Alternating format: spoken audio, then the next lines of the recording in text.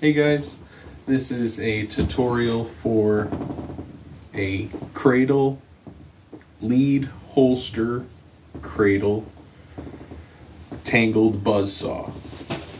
It's going to start off with any cradle on your in your wheel plane position. Then it's going to go underneath your lead leg from the outside in, and then you're going to grab it with your lead hand through the loop and pull through the loop. And so now you have this cradle here, and gaining control of it on your lead side, you're going to create a gate underneath your lead armpit coming from the outside in for the dart to travel around like this.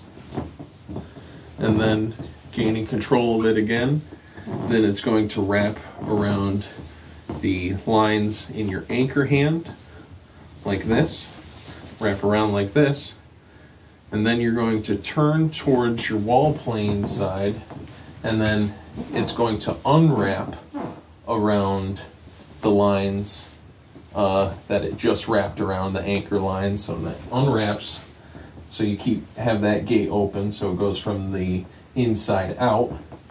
You gain control of it again on your lead side, and then from there you can just send it underneath your lead leg from the inside out, or I like to do a magpie kick with my anchor foot. Hope you guys enjoy.